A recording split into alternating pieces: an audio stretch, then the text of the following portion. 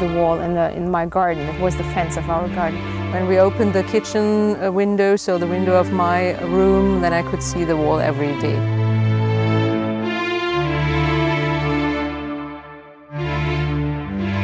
When I came here as minister in 1985, I started very strongly to talk about the need to be ready for German reunification.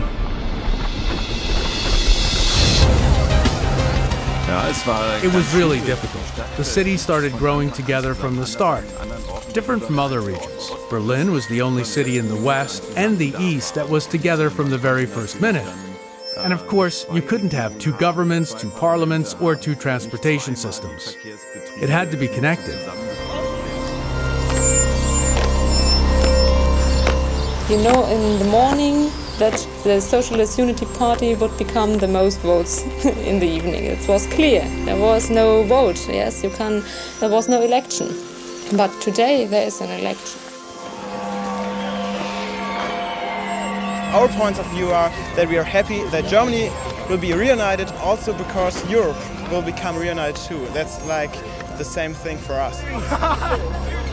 German unification in 1990 mobilized the country to work together.